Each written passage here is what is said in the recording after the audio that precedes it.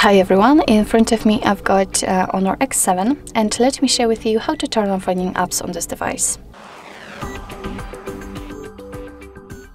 So basically all we have to do is to simply open the recents, and depending on what kind of navigation type you've got set, you can do it differently. So if you've got the three buttons navigation, then all you have to do is to simply tap on the button with the square icon and you will be transferred to the recents. If you've got the gestures, just like me, all you have to do is to simply swipe your finger up from the very bottom to the center of your device and hold it somewhere here. So let me do it, and after releasing the finger you can see that here we've got the recents.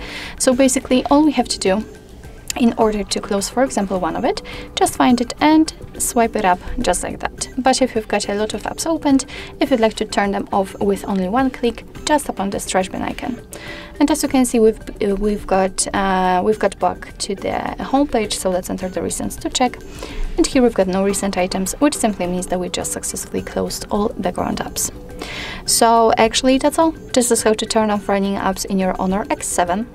Thank you so much for watching. I hope that this video was helpful, and if it was, please hit the subscribe button and leave the thumbs up.